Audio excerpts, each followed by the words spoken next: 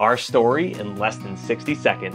After college, I joined the Army, became a Chinook pilot, and deployed overseas.